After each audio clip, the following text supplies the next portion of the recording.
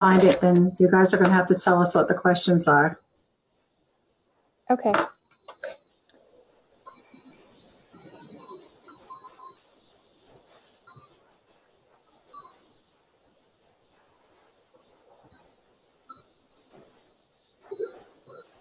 I think.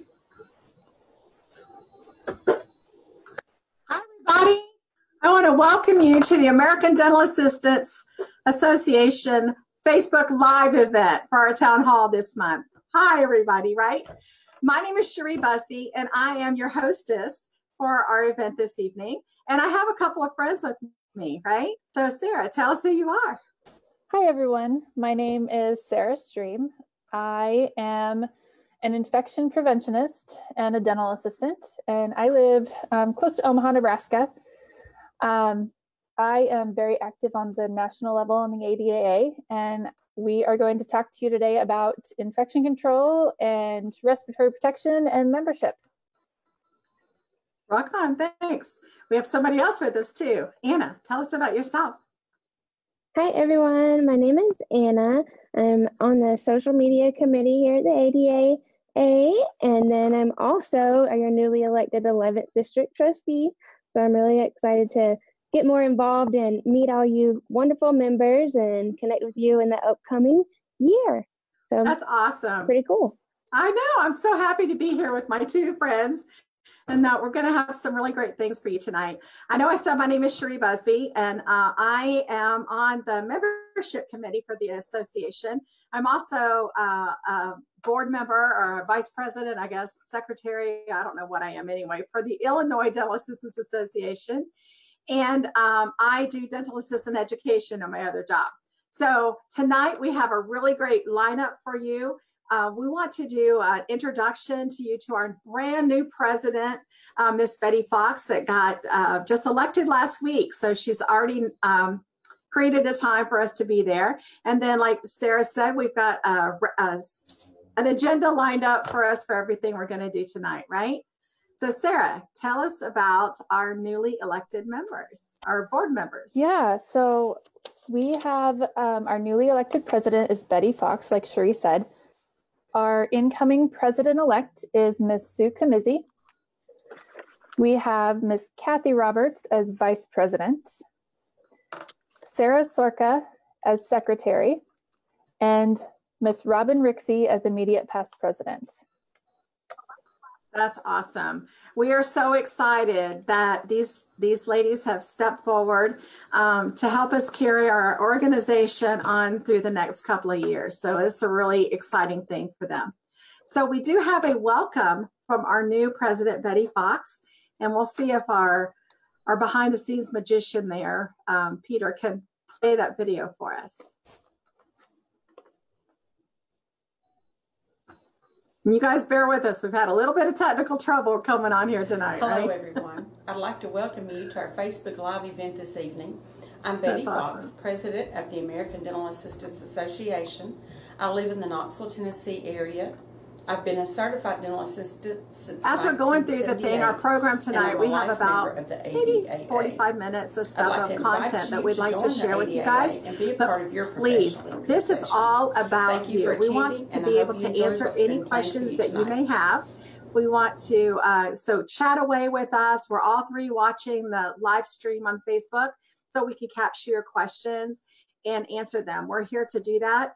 And I got to tell you, if we don't know the answer, which sometimes we may not, right? We don't know the answer, then we will reach out and like connect with us so we can get that answer for you. So if you do have a question, you can send an email to the ADAAUSA.com and go on there and do contact us and send us a question. And then we will get back to you with whatever the answer is that if we don't know. And it's bound to happen, right? And especially in a live event, you're waiting for a video, you don't know what's going to happen. So you never know, right? Everything's going to be there. But we are so excited. Go ahead.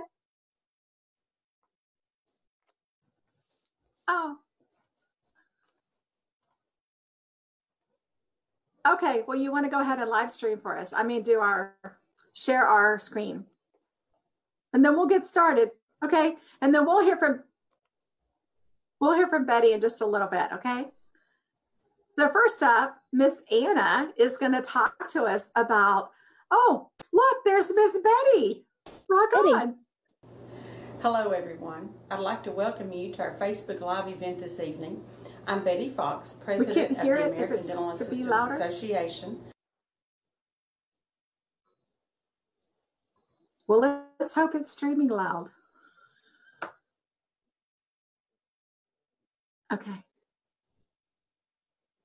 Thank you. Hello, everyone. I'd like to welcome you to our Facebook Live event this evening.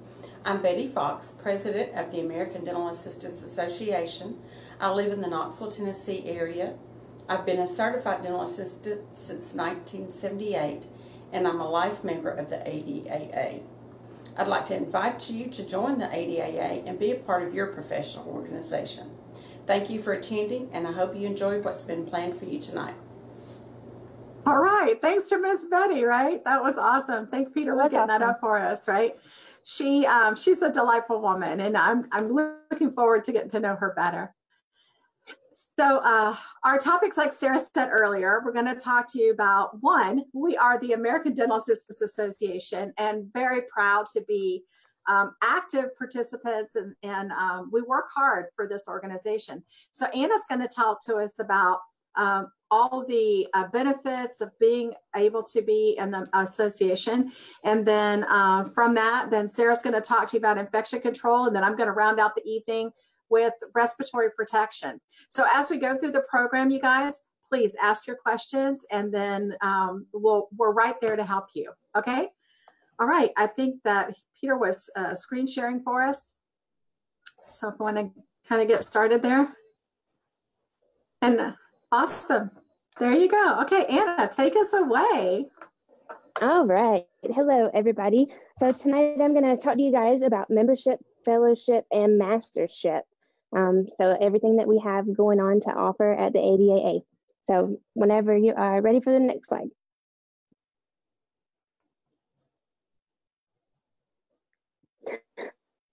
So at the ADA, mission statement is to advance the careers of dental assistants and to advocate for the dental assisting profession in matters of education, professional activities, credentialing, and legislation, to promote the ideals and growth of the association, which aid in the accessibility and delivery of quality oral health care to the public.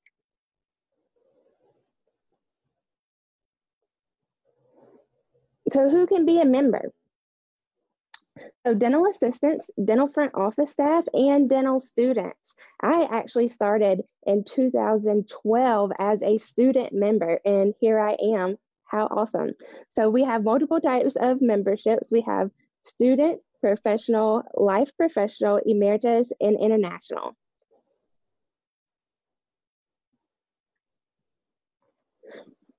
So the ADAA offers a lot of membership benefits, so many that I couldn't fit them all on 2 slides. So, but I will go over some of them with you. So one of my favorite ones is the free continuing education. It's available online 24/7, and just to be able to have that at your disposal, you know, especially after work and stuff, is, you know, you can't always go to a conference. So the ability to be able to have it at your fingertips is just amazing. We also get professional liability coverage over $50K worth, free dental assistant journal subscription that comes out monthly, and our newsletters. We have scholarships and award eligibilities for our students and our life members. We have membership in states and local chapters. And then you also have the opportunity to hold state and local and national levels and volunteer positions.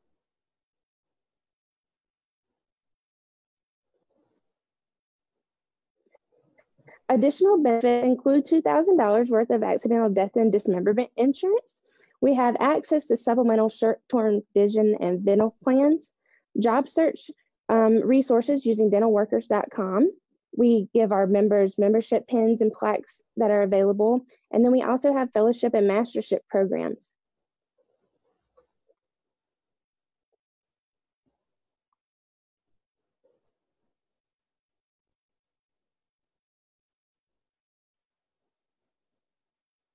So in addition, we have a huge discounts. So we have short-term medical insurance plans, like I mentioned on the last slide, the dental and vision savings plans, prescription savings plans, Office Depot, Office Max discounts, hearing aid savings plans, EPA compliant software, identity theft protection. You get discounts on scrubs. You have discounts on travel, including flights, car rentals, and hotels.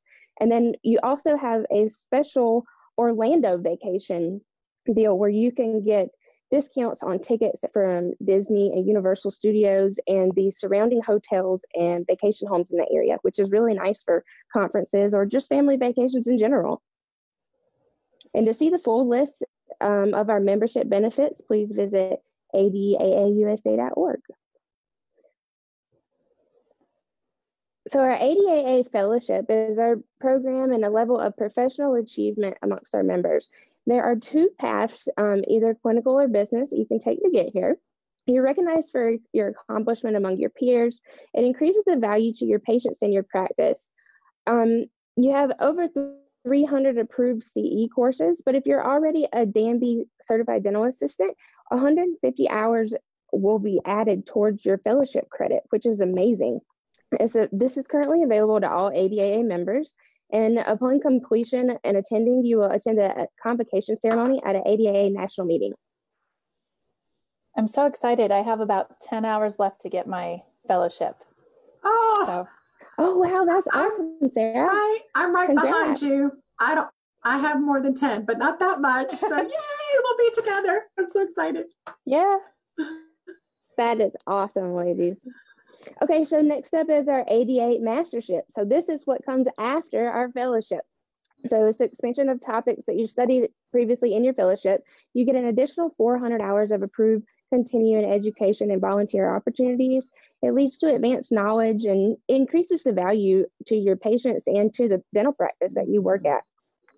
Public recognition of professional achievement. You can have increased self-esteem available to all current ADAA fellows. And then you also are allowed to attend a convocation ceremony at the ADAA national meeting.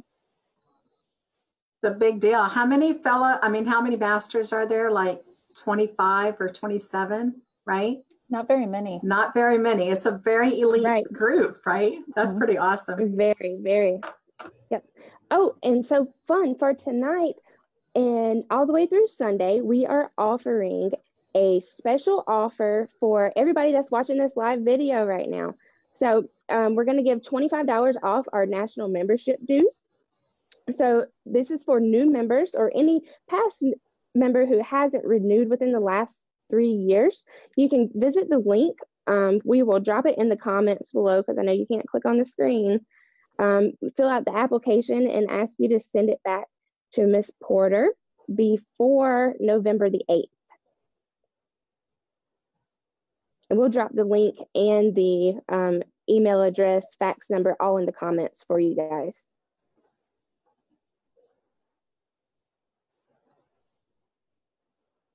And then we want you guys to get social with us. So like, follow, and subscribe.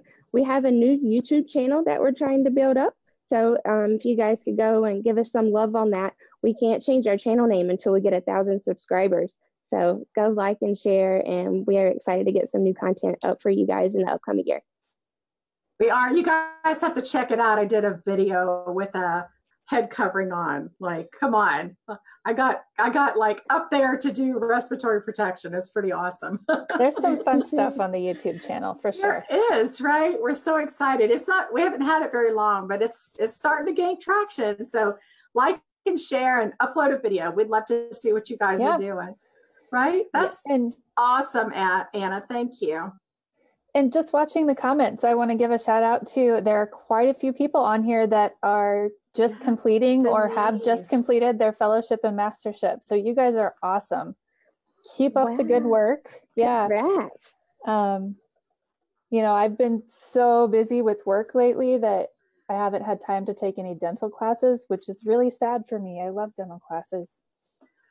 All right, so we will keep rolling. The next section we're going to talk about is infection control during the COVID-19 pandemic. So as I mentioned earlier, I am an infection preventionist. I've been a dental assistant since 2007. I was a dental assisting educator for some years in there. And last December, I graduated with my Master's of Public Health. So I was lucky enough to make it onto an infection prevention team in the state of Nebraska. And I get to use both my dental skills and my public health infection control skills. So it's very exciting for me. So I just wanted to bring you guys some updates on the latest COVID-19 guidance. So the CDC is regularly updating their dental guidance on their website. So the last time they updated the guidance was of August 28th. So it's been a hot minute. The biggest changes in that update were the definition of a fever. So you're looking now at a fever of 100.4 or greater, or a subjective fever. That's the big change. So a subjective fever would be if somebody came in and they say, I feel warmer than normal, even though they may not be at that 100.4 degrees, that would still be considered a subjective fever and be enough for you to send them home. They have also updated that wearing eyewear with large gaps. I have to move my camera so I can see the slides there. There we go. Wearing eyewear with large gaps likely doesn't actually protect your eyes from those splashes and spatters. So if you're wearing prescription eyeglasses like this that have big gaps in them, things can get in. So you need to make sure you're wearing approved safety glasses, or if you have to wear your prescription eyeglasses, get side shields and wear a face shield with that. And then there was additional guidance added for physical distancing as well. So making sure that you're staying at least 6 feet apart when you're in those social situations and in your office, unless you're doing some treatment on a patient. Look at you, Peter. You're right on cue with the next slide.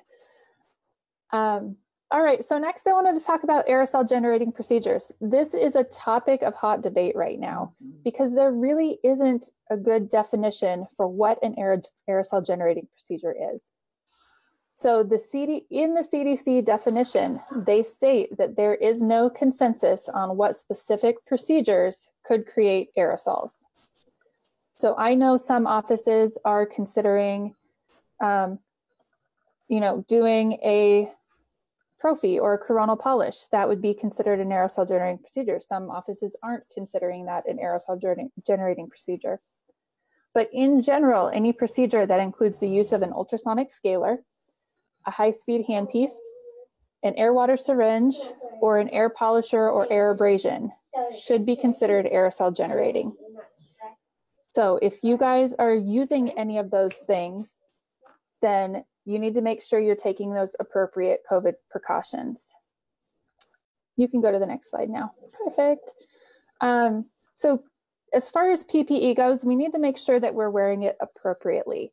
If you don't wear your PPE appropriately, it is not effective, okay? So if you're wearing your masks, masks need to cover both your nose and your mouth at all times.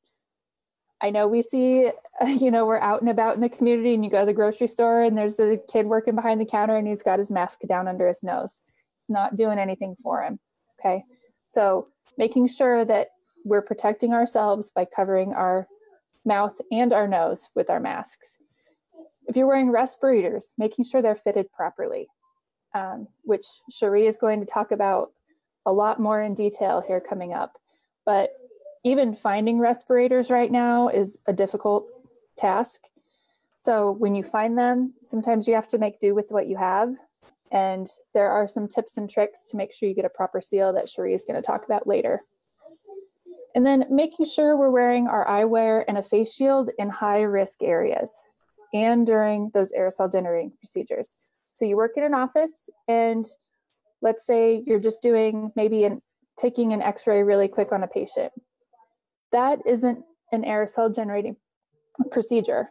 So you don't necessarily need to be wearing your face shield and a respirator to take a PA of number 8.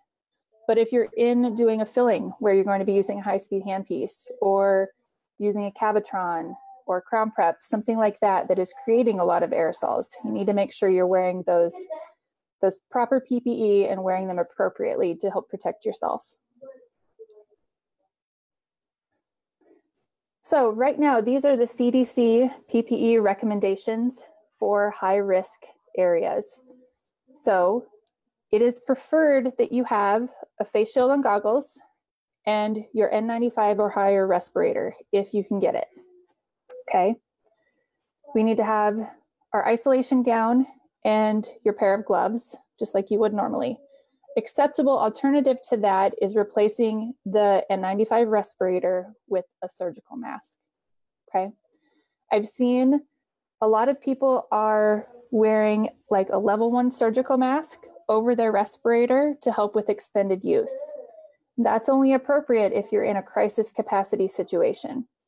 So if you have enough respirators for your team to change them out like they should be, then you don't need to do that. But if you're down to 1 respirator per person per week for the next 3 weeks, then yes, you need to talk about some of those crisis capacity strategies and extending the use of those respirators. Okay, you can go to the next slide, please. So when we talk about infection control right now, it's kind of the Wild West out there. You know, PPE is hard to find. Respirators are hard to find. Gowns are hard to find. And it is all because of the supply chain disruption that happened during the beginning of the COVID pandemic.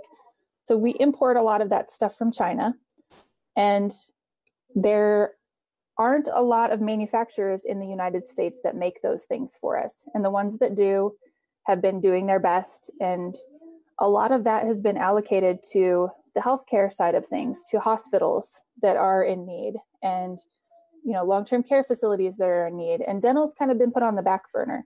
So if you have a supplier that is currently getting you the PPE you need, stay with them, okay? Don't jump to another supplier because they're the latest and greatest and they have some swinging deal going on, because it may not last. If you have a good, solid supply of PPE from somebody, just keep getting it from them. That's your best bet right now.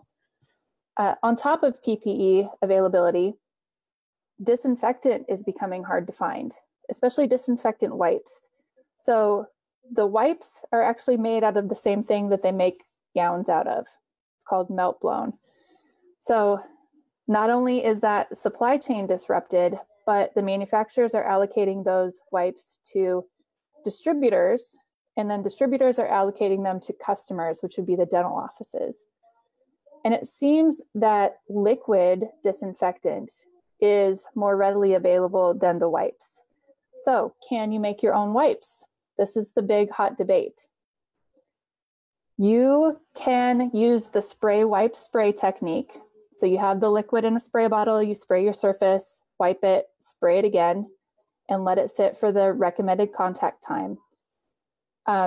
You cannot pre-make wipes with 2x2s or 4x4s, because the cotton in that will react with the disinfectant and it will render it useless. It's no longer disinfecting anything, okay? So don't pre-make wipes with 4x4s. I know it's super handy. If you have to use the spray, use a spray wipe spray technique, even though it's not recommended because of aerosols. Right now we're in that crisis capacity stage. So if you have to use something, spray wipe spray is better. I have seen offices make wipes out of like paper towels instead of the cotton 4x4s. I think that's appropriate on a small scale, as long as you're not making them for the whole week and then letting them sit all week. You know, make them up for everything before lunch, and then at lunch make a new batch. That's totally fine. If we talk about PPE extended use, right now, masks are the big thing. So we talked a little bit before about crisis capacity. You don't have the masks or the respirators. There are strategies out there to help you extend the use. So things like wearing your face shield with your mask or your respirator keeps all that spray and spatter off the outside of the mask and respirator. And then when you go to come out of your room and where you would normally change your mask, you change your face shield instead of your mask before you go into the next room. And you just don't touch your mask. Your mask is part of your face, leave it on. and just change your face shield between patients or wipe your face shield off. You can go to the next slide. This is just a little conversion chart that I got from a really good friend. So it kind of goes over the conversion of wipes and how much liquid disinfectant is in a can of wipes. So 1 can of wipes of any brand wipes is about a 24-ounce bottle of that same liquid. So if you're using Cavicide or Optum One and you can get the liquid, 24-ounce bottle should be about as much as you would get in 1 canister. And if you want to play with the big dogs, you can get the 2.5-gallon bottle and roll with that. All right. Do we have questions on PPE? I've been talking and not watching the chat. I apologize. No, but Paula said, thank you for clarifying the pre-made wipes. She's on a crusade like we are to make sure, right? Yes. And you guys, I don't have it handy that I can drop into the chat, but if you go on the CDC, you can find an article that talks about why the cotton breaks down the chemical in the disinfectants and everything. So you can find that. I'm sorry, I forgot to get that link for you. Yeah, that's okay. We can maybe post it in the group after we're done. Oh, that's a great idea. Yeah, we'll do that. So Tyler wants to know, what about wearing the bouffants? So, I told you guys to go watch my video on the ADAA because I have this cute little pink hat on. So he says they wear a bouffant for each procedure. Some of the residents are not wearing them. What does the CDC recommend? So right now, the CDC is not recommending any hair coverings. It's kind of standard practice, especially in oral surgery, because you're working in that sterile field environment, to wear a hair covering or a head cap. But as far as COVID precautions go, CDC doesn't recommend hair coverings. If you are wearing those hair coverings or scrub caps or bouffants, make sure that you're doffing them properly, because they are a part of your PPE and they do get dirty. So when you're taking it off, make sure you're not getting dirty everywhere. True that. I got to tell you, man, I think that I should have been wearing them forever because, I had this crazy hair, and I can remember going home and there's propy paste, there's amalgam pieces, there's all kind of crap in my hair. And I'm thinking, little pieces of a tooth when you get home. Right. Like everything is in your hair. So I was thinking, wow, I should have been wearing this all along. And, now you can get some cute little ones. They're like really fashionable for us right now, right? That's awesome. Yeah. And another thing, if you are going to wear those scrub caps, a lot of people are sewing buttons on them back here as ear savers for their masks, which helps if your ears are sore. It does. And I have some pictures of that for you guys in just a minute. So thanks, Tyler, for that question or that comment. I do really appreciate it. And then Paula says that OSAP and the RDH magazine has articles on the 4x4s also. So those are really helpful. I think that there's basically right now, there's so much information. You want to make sure that you get your information from a reliable source, right? Please don't follow Facebook for that stuff. Go to the CDC. After you spend some time on there, you'll learn how to search. And the cdc.gov, you can go to OSAP, OSAP.org. And OSAP is an amazing resource for anything, really anything at all, infection control. You can trust what they say. There's a science behind it, and they're not going to just say, well, because Cherie says, right? They're going to send you links, and they're going to send you all the information that you need for that. So, gosh, that's really great. And I also, I don't know how many of you out there watching are in the ADAA Facebook group, but I try to post a lot of resources as well. So a lot of reliable resources, not just like he said, oh, here's a meme of somebody wearing a mask, right? But, I post resources, I post templates of stuff and articles that are relevant to what we have going on. So there's a lot of good information in there too. And I'll continue to post that as well. I run across that information every day as an infection preventionist. And every time I find something that relates to dentistry like that, I try to post it to share it with the world. You do. And I got to tell you, I have been using your post to answer things. I'm like, hey, Sarah answered that. I'm just going to go grab it and answer, use the resource and answer the question. So that's what awesome. It's there for. I know, Absolutely. right? Awesome. Well, thank you. I don't see any more questions in here at this time, but once again, you guys keep chatting with us and let us know what your questions are. We're there to help you. So I'm going to talk to you about respirators and infection control. I'm not infection control and the user seal check. So I think that we, as a group, as an industry, respirators are new for us. We've been protecting ourselves since, I want to say the early 80s, right? That we've been protecting ourselves with masks and gloves and, our jackets, our snorkels, our fins. We've been getting it done.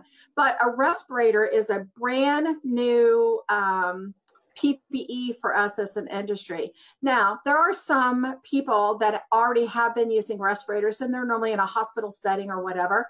Sometimes if you have patients that have a high respiratory infection population, I guess would be the way, you may have already been using them. But general dentistry, it is fairly new to us.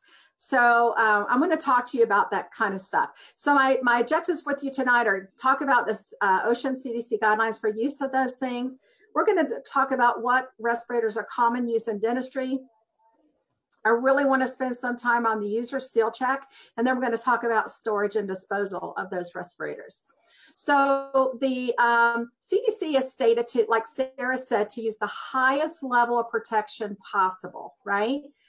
And when you can't get the highest level, then the face shield, the level 3 and a face shield is appropriate. Now, most states are saying they're going with that guideline. There is a couple of states out there, Texas, and I want to say Colorado, and I hope that one's right, that their state board has mandated that they need to wear a respirator for all their aerosol generating procedures, right?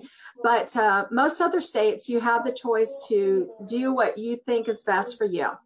But if you are going to use a respirator, then OSHA has mandated that you need to have fit testing and do a user seal check, right? That's mandated by OSHA. That is not a new law. That has been in effect since the early 1991 or 92, somewhere around in there.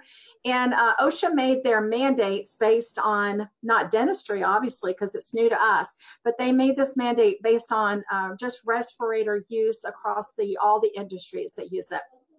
Now, prior to have fit testing, then the other component from the OSHA requirement is that each person who wears a respirator needs to have medical evaluation prior to wearing that tight-fitting respirator. So part of that deal is to have your medical evaluations. Now, obviously, we had pandemic hit. We all started wearing respirators and we got our cart and horse a little bit backwards with this. You can go to the next slide, please. But we do have a way to make this happen, and we're just catching up right now.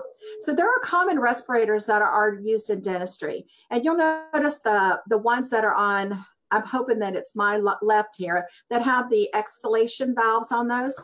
Those guys are really good for protecting the wearer, because it doesn't let anything pass to the wearer. So asbestos removal, people who work like in high vapor environments like paint booths and those kinds of things, they can wear those respirators. Those types are not good for healthcare because it does not protect my patient from me, right? So we need our mask to protect both ways. I want to protect myself from the patient, but I also want to protect the patient from me. So those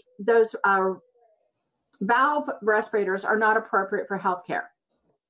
The other three that you see on there are just different styles of respirators. Now, right now, there's more different styles. I've got 3 laying right here on my desk to show and tell for you.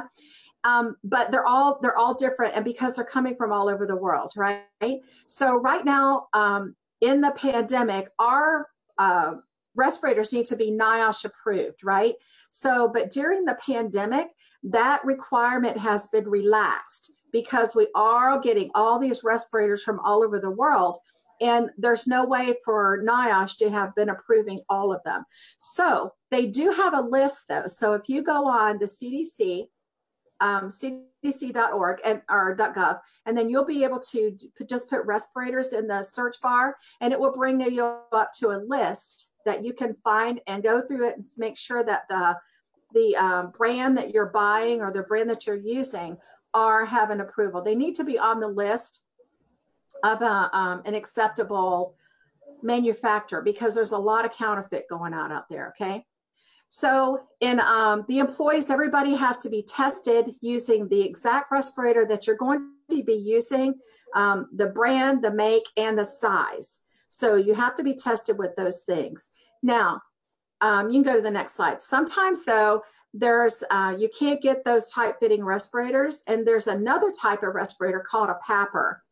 I really want this one because it's like having your own air conditioning stuck on your head, right? This thing is the bomb. You use a little, it gets a motor, I guess, that attaches to a belt on your back. So it has air generating that it puts a positive pressure into the mask. Because this is not tight fitting, you don't need to have any, it doesn't have to be fit tested. However, that it's air conditioning on your head is really great, but the cost is about $2,500 a piece, right? So it's a little bit cost prohibitive to use in the dental office, but it is an option out there if you have some people on there. So there are some ways though that Sarah had mentioned that the CDC has recommended that we can optimize our supplies right now, because you know stuff is hard to get. It's horribly expensive, all this kinds of things. So I want to spend a little bit of time on the summary of the respirator supply organization strategies. So these guys, you can go to the next one. These guys are just ways to help. And Sarah has already said that there are some different things to do it. And that takes one more click on there, Peter. So the first thing are engineering controls. We want to make sure that we are maximizing our supply by doing some things in our offices. So the first thing is we want to put patients that are suspected COVID in an isolation room. So because we don't normally have positive pressure rooms in our operatories, you want to keep them as isolated as possible, right? So the next thing is you want to use barriers between the patients. Most of the time, if your room is like, if you have a total open bay, like in an ortho practice or something like that, I've seen them are using shower curtains on PVC as just like a temporary barrier between the chairs, anything to help to reduce the airflow that goes between the patients. Other times they are trying to stagger your operatories if you have multiples that you can use. So you'll use 1 and 3, and then the next time you'll use 2 and 4, that kind of stuff, just to minimize the airflow and the overspray that goes behind them. The other thing about an engineering control is your ventilation system. So as a rule of thumb, a lot of us, we're so busy taking care of our infection control, we're cleaning our instruments and everything, we forget about the air conditioning filters, right? So you may need to have a little higher HEPA value on your air conditioning filter for your building. So you might want to get a better HEPA filter on that, but mainly you want to change it more often. So if it says that it needs to be changed every month, then you need to change it a month, and don't let it go any longer than that, because then it starts to lose its effectiveness, right? So engineering controls are really, really important. The next thing are some administrative controls. So these would be things that we are already doing now, but these things also help to preserve our PPE. The first thing is pre-screening our patients. I think every office that I have in my organization is talking to them on the phone before they come in. And then they're also pre-screening, like go out to the car and give them their paperwork and all those kinds of things, texting back and forth, doing all those sorts of things. The other thing is use of teledentistry. Teledentistry is like, holy cow, doctors have been doing this for a long time, so why can't a dentist, right? So you can do all things of consults and things that people would normally just come in to see. You can do consults. I love teledentistry for follow-ups, especially post-ops. after somebody has had surgery, or even after you just seated a crown today. How cool is that to do a little bitty video call and talk to somebody who had a crown seat to say, hey, does it feel like it's part of your body now, you know? But just having those follow-ups and those post-op calls doing teledentistry is amazing. The next thing that's administrative control is make sure you have proper training. And like Sarah said, it's all about how you don and doff that respirator, right? It's contaminated. The first time you put it on, it's nice and clean, you're good to go. But you wear that thing for 5-10 minutes, it's contaminated. So now you need to make sure that you are properly training your team members on how to don and doff them. And then the other thing for administrative controls is to adopt extended use practices. Now we're going to kind of go into that just a little bit, but those are a couple of the things that would help. You can go to the next slide. Can I just add something really quick, Cherie? Yeah. I am sorry, I don't mean to interrupt. That's okay, I'm on a roll, go. Going back to the donning and doffing thing, I think it's important to note too that, you know, we are all stressed out. Healthcare fatigue is a real thing. It really is. And I think that it's important for your team to have each other's back. I know, you know, I went on site to do an infection control audit in a facility, and my team members who do PPE for a living, this is what we do every day, and this is our specialty. We stood outside the facility and we just double checked each other. Is your mask on right? Do you have, you know, is your face shield on right? Is everything looking okay? Are you protected? And it's not because we're trying to shame anybody or say, hey, you're doing that wrong. It's because we care about our safety. Yeah. And we care about their safety. So I think that if you have that mentality in your team, especially when it comes to donning and doffing, you know, have trainings often. Everybody starts to, you know, you get complacent, and I've walked around with a mask under my chin when it was a dirty mask before. I am very guilty of that. But I think now more than ever, we need to hang it from your ear like this, right? Yep. Yeah, I worked with a doctor who would put his cone mask on top of his head and go eat his lunch. Oh. So I think having a team that has each other's back, you know, if you see somebody doesn't have the respirator on properly, just stop and tell them, because it's about everybody's safety. It's not about being punitive or somebody doing something wrong. So yeah, that was my spiel. Go ahead. I appreciate that spiel, because you are 100% right. And I think some things, like I saw somebody on a call actually, and they had their level 3 mask on and then the respirator on top of it. They didn't know they had it backwards, right? And to be honest, if you put this level 3 underneath your respirator is not doing you any good because it doesn't seal, right? So I think that helping to educate each other, having their back, say, hey, let me help you out here. Let's get this so you're more protected, right? So the other thing that CDC has recommended is says use the respirators identified by the CDC as performing adequately for healthcare. Now, this is a really important words right there. And that's where it goes back to that NIOSH approved, right? So if they're NIOSH approved, then that means that our government is the National Institute for Occupational Safety and Health, right? So those guys have gone ahead, and my little 3M mask I have here has a NIOSH symbol on it, and it has been approved. Now, once again, we're in a pandemic, so we have to get what we can, right? And so respirators from other countries are similar to this. If they have a N95 rating and they're different, they come from another country, those are still approved also. But just go to that listing that you'll find on the CDC for the companies that are been vetted to know that they're not doing counterfeit things. That list is actually on the FDA website. Oh, thank you. I apologize. I will find that link and put it in the comments right now. Oh, you're the bomb, girl. I love having a techie person on the team. It just makes everything so much easier, right? That's awesome. And then implement limited reuse options. So there's a couple of reuses that you could do. You can go to the next slide, please. And those are to, use a limited or use an extended wear. But I'm going to show you that in just a second. So There are some requirements, like I said, before you use the fit testing, before you use the respirators. And the first one is the fit testing. Obviously, I don't have time to go into fit testing with you guys right now, but if you want to reach out, I'm happy to talk to you about that. But fit testing is exactly what it says. It's making sure that you're testing to make sure that this respirator fits you appropriately so that you are protected as much as you want, right? So the other thing from after the fit testing, or really every time, I guess, is to make sure you're doing a user seal check. This is really more important.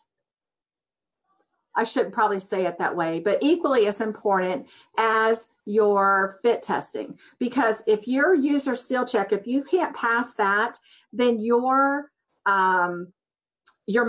fit test is not going to pass, right? So you want to make sure that you have your user seal check on that. It has to be done every single time you put that mask on. So the user seal check is extra important when you're using extended wear, because after time, you're going to be wearing this respirator, right? And if you're anything like me, this is why I want the PAPR, because it's air conditioning. This puppy gets hot. It gets sweaty where it's touching my skin. I sneezed in it 3 times yesterday, those kind of things. So it takes some wear on the inside of it, not even counting the wear that it gets on the outside of it, right? So my user seal check is going to make sure that every time I put that respirator on, that it is fitting me properly, okay? So it's because my video is really small, it's a little difficult for me to explain that. So I do have a video for this. So hopefully he's going to do it. We're going to watch how that works.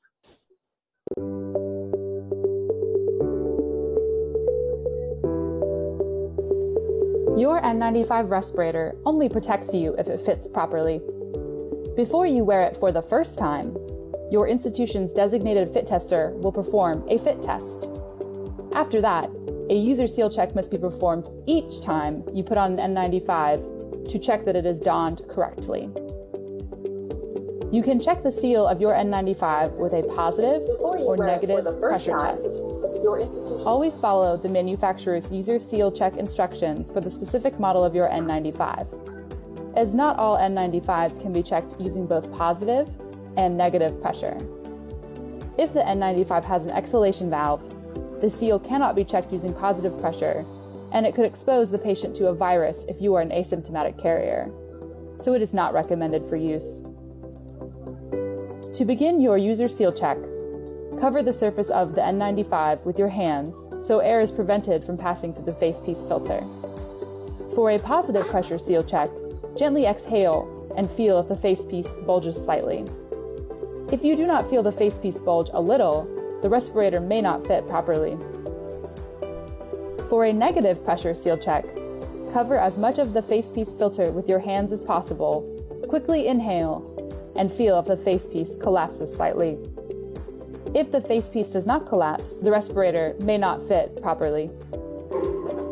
During the positive and negative pressure tests, if you can feel air moving through the seal across your face or eyes, then readjust the fit of your respirator and check the seal again. A proper seal of your respirator prevents air from leaking between the face and the face seal. If you cannot achieve a proper seal, you are not protected and should not enter a hazardous area. N95s come in different forms, varying by the manufacturer and brand. All N95s are tested and certified by the National Institute of Occupational Safety and Health and filter at least 95% of airborne particles, but are not resistant to oil. Surgical N95s are also approved as a surgical mask by the Food and Drug Administration. You might be issued an N95 that is different from what you normally use due to supply issues. You may not be fit tested for your new mask, but you should always do a user seal check for yourself. I love that part that they said you may not always get fit tested, but you can always do your user seal check. This is the part that will keep you the safest and to provide the protection that you're depending on that mask to provide. So I have my little one here, and I know that it's difficult to see, but this mask, this is the 3M N95 one from NIOSH approved and everything. This mask, when you do it, you may not see it move. That's why you put your hands over it so you can feel if it's moving. So when you take a deep breath in, you should feel that mask collapse towards your face. If you take a deep push, like breathe out sharply, you should feel it like expand a little bit. You want to make sure that you don't have any air leaking all the way around. Now, as clinicians, and I started teaching this, and I'm like, seriously, I do that all the time, right?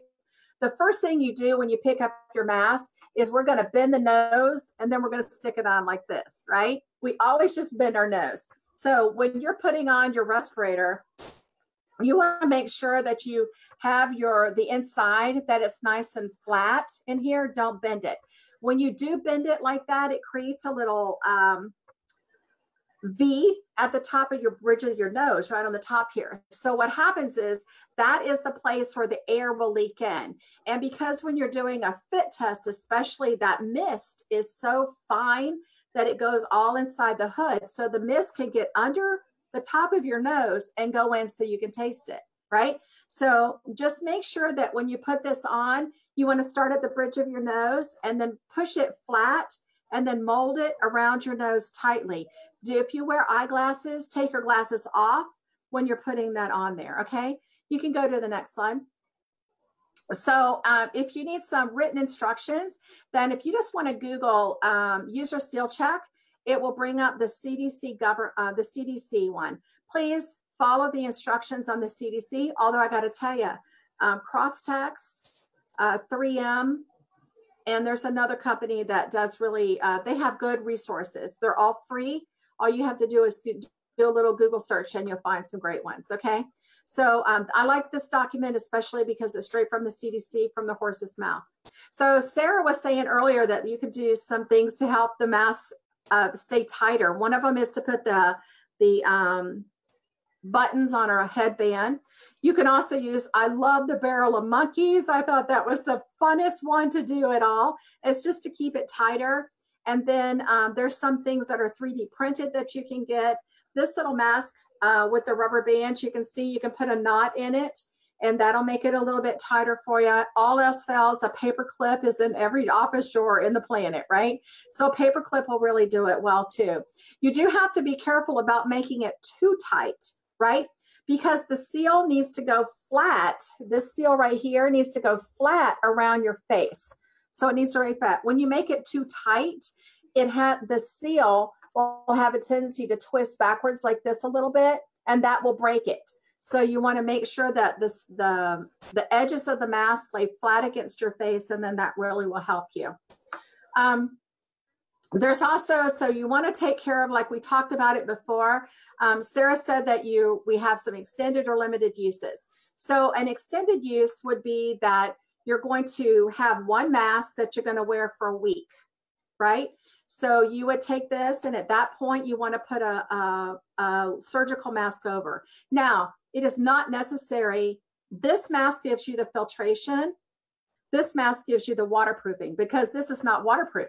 It's not moisture proof, right? So that's what you're protecting yourself from. You do not need a level 3 mask over this respirator. You're just trying to protect it from moisture. So you want to save your level 3 mask for when you're actually working. If you run out of respirators, then you may need your level 3 over a level 1. But a level 1 or a level 2 mask, which is a lot easier to come by, you can put over your respirator. That will give you that waterproofing that you're looking for.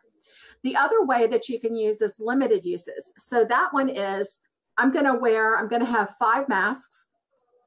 This mask I'm going to wear on Monday, and then I'm going to take it off carefully because now it's contaminated. So I'm going to make sure that I don't touch the outside, or if I do touch the outside, that I'm using my gloves. But I'm going to take it and then I'm going to drop it into a paper bag and then put my name on it and let it sit on the shelf for a week. So there's no time, there's no documentation that says how long to let it sit on the shelf. There is. Oh, is there? Yeah. Thank you. Yeah, no problem. CDC is recommending that if you're doing this brown bag method, that you wait at least 72 hours between uses. Oh, there you go. I thought it was about three days. Yeah, 3 days. Yeah, 3 to 5 days has been the norm that everybody's been doing it.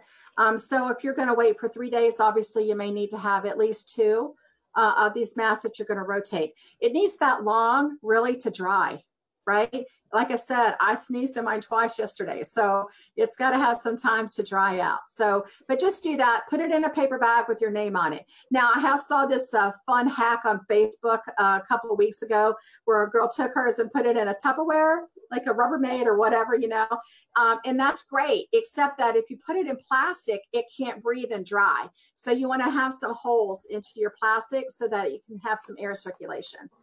Make sure not to touch it on the outside. It's contaminated, and then put it in that bag with your name on it. And here's the deal about how long you can use it for, okay?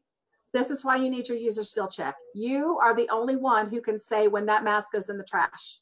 You are the only one that can say, okay, I can't breathe in this anymore. So you just wear it until it's difficult to breathe when you don it, or it doesn't seal properly. Most of the time, we kind of, in my company, we put them in biohazard, but I have heard other people say that you can just put them in the trash. I think it's gross. I'm going to go in the biohazard myself. But that's as long as it's not dripping and bloody, it doesn't have to go in biohazard. So you're right. So that's up to you, however you want to dispose, but dispose of it properly and make sure that when you're putting it in the trash, that somebody doesn't go back digging through there. That's just kind of gross. Okay, next slide. Any questions so far? I think I do have a couple of questions that I put on here. The first one was, how long does it last? And like I said, it's until you decide that it's too hard to breathe through. And then this was a great big question. They said, I can smell through the respirator. Does that mean it's not working? Well, no, it doesn't mean that at all. The respirator takes out 95% or 95 microns. I guess that's the word. But the particles that are fragrance are much smaller. Right? So fragrance can go through there, so you will be able to smell. So you want to make sure that when you're doing that, if you're doing a fit test, it's all about the taste. And then here's the big one. How do I clean the respirator? Because I've seen all kinds of things. People are putting them in crock pots. They're trying to run them through the autoclave. They're doing some alcohol smell or vapors or whatever. These guys are disposable. They're not intended to be autoclaved or anything like that. The only thing that we can do is put them in the bag and let them sit there for a minimum of 3 days, right? So on that note, there was a question that came through the chat about the UV light boxes for disinfecting the respirators. So those UV light boxes that are specifically made for this are effective, but you have to make sure that there is no shadowing on the mask, which can be difficult when you get the small ones that look like a little toaster oven. There is no way you can put your mask that there's not a shadow somewhere.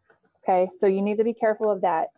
There are also, I know many states have disinfectant stations for respirators. So like here in the Omaha area, there are 3 different facilities. You can take your respirators there and they'll disinfect them for you, and you can go pick them up and they'll be sterilized. That's what they're doing right now to help. So if you're in that situation, that may be a good thing to look at if you have any of those facilities near you that are doing that UV disinfection for respirators. That's awesome. That's the only thing that's approved really is the UV. Is that right? Yeah, but you have to do it properly. We went and toured their UV disinfectant station at UNMC here in Omaha, and they have 4 big UV light towers in this room, and all of the walls are painted with UV reflective paint. So those masks are getting it from every direction. There is no shadowing, and it's been proven to sterilize those masks. That's awesome. How much is the cost for that?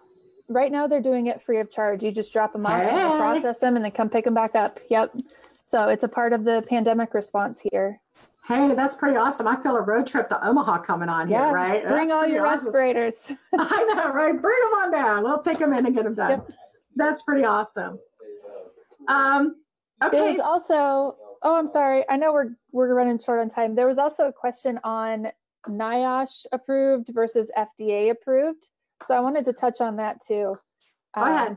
So NIOSH is the National Institute of Occupational Safety and Health, and they are who normally approve medical use respirators for us. But during the pandemic, the FDA issues what's called an emergency use authorization, the EUA. So the FDA issues those EUAs just for emergency use. And that's that list that I posted in the comments. If you go to the FDA website, it has the list of all of the respirators. You can search by your manufacturer and model number and find out if your respirator is on that, if it's not already been approved. A lot of the KN95 masks from China that were approved in the beginning, they started off with a list of 80 something approved KN95s. We're down to 24. So if you got KN95s from somewhere in March, you may want to check your list to make sure they are FDA approved now. That's awesome. Hey, we do have one other question here from Paula. How does the UV, I'm hoping this is what she's asking, how does the UV process restore the breathability? You know what I'm trying to say. I do. Breathability. Yes. So the UV process doesn't restore breathability. So what happens with breathability in a respirator like that is because of the fibers are so tightly woven and they filter out so much junk. You know, they're filtering out obviously the viruses and the bacteria that we could potentially breathing in, but there's dust, there's dander in the air, you know, there's all kinds of stuff that's floating around that gets caught in those respirators. And eventually they will get clogged up and it can affect the breathability. The UV doesn't fix that. It only kills what's on there. So every respirator still has a hard life. You cannot use it after a certain point because it will get clogged up. The rubber bands will get stretched out. You can't get a good seal. And actually most manufacturers recommend that you don't wear them more than 5 times. So if you're doing that brown paper bag, I know a lot of facilities mark a tally mark on their respirator, on their mask. How many times have you worn it? And when you get to 5, you need to start like really looking at it to make sure it's still in good shape. So Amanda has a question. So the ones that are NIOSH approved, but not for medical or surgical use by the label may be approved in this list. So if NIOSH has approved them, but they are not approved for medical use by NIOSH, they could be on that FDA EUA list. Those are the ones that you need to go look for to make sure that they're appropriate. Right. You know, I know for sure there's a Honeywell mask that's going around that is not approved for medical use and it's not on the list, but there are facilities that are still trying to use it because it's the only thing they can get, which unfortunately is the state of where we're at right now. And in the long run, anything's better than nothing right now, you know, even if it's not approved for medical use. Yeah, but, true that. You know, we need to make sure we're at least giving it our best shot of checking on those things and making sure they are appropriate, because at the end of the day, you're protecting yourself, you're protecting your family, you're protecting your patients. You know, it's a scary world out there right now. Nobody knows what's happening. Yeah, and it's so unpredictable. Sorry, guys, my power just like my computer said, I'm going to die. So I'm like, oh, I better plug that puppy in. Oh dear. I know, right? So, and I think that the only thing about the non-medical use ones are that exhalation valve. So I've seen there are non-medical use ones that are an N95 that's not approved for medical use. That doesn't have an exhalation valve. It looks just like the regular N95. Looks just like the regular. Yeah. But if you read the IFU's instructions for use, it says, do not use in a medical setting. This will not protect you against viruses and bacteria and can result in death. And so, you know, it's those that you worry about because people think that, you know, oh, it's okay. It's an N95. Well, it's not been approved. It's not been tested for this. Right. I do have to say too, I've had to call the FDA a few times and I think they got extra help on their phones because they're pretty good with it right now. They answer pretty fast and they give you good advice. So reach out to them. All right. So do you guys have any other questions? I don't see anything else that we haven't talked about in the chat. I know that we're over our time, but I just have one more quick thing, Cherie. Okay, go. Sorry, everybody. I know we're past our time, but I think this is important. So with the KN95 masks that, you know, they have come over from China, look, Cherie's got KN95 masks. So those particular masks are very common right now in dentistry, but you need to realize that the KN95s, you don't require a seal check, initial fit test. And because most of them have the ear loops and they don't go around your head, you're not going to get as good of a seal with them. And when they test those masks in China, they test them for inhalation protection and not for exhalation. So it's going to protect you when you're breathing in, but it's not going to protect everybody else when you exhale. Okay. So a lot of times when you wear those masks, if you try to do the user seal check, you're not going to get a seal on exhalation. Right. But you should get it on inhalation. You should get it on inhalation. Yeah. That's what you're looking for to protect yourself. And then these ear loops, those are the ones that the paper clips and all those rubber band things work really well for that. You can also put a knot on the end. It makes it a little uncomfortable when it's behind the ear. So if you want to put the knot like closer to the edge versus behind your ear, it will be a little bit more comfortable for that. So, wow, we didn't even know there's so much information about There's so much stuff out there. Right? There's so many things to know. And I appreciate having my infection control buddy there to say that. So that's really, I want to thank you guys for hanging out with us and being able to answer the questions and have this time. Please, please, please, please. If you've liked this video, or even if you're just okay with this video, like it and share it, right? Please, because the more people who see that we're really trying to give accurate information out there. And so we don't want you to get all of their information just from Facebook pages, but go to reputable places. So you guys, please like us, share us, come back and watch us again with your friends and neighbors. We just really appreciate it. We're going to do this again. So keep watching the ADAAUSA.org pages, and we will be coming to you again soon. You guys have a great time. Don't forget to go to that membership promotion link so we can you can get your membership with a $25 discount. And this video will be available on the Facebook page and under the videos when we're done. So if you missed it or if you want to share it with somebody else, we're also going to upload it to our YouTube page. So you can find it there also. Rock on. Okay. Come find us and like us and share us. Thanks, guys. Have a great night. Bye. Bye.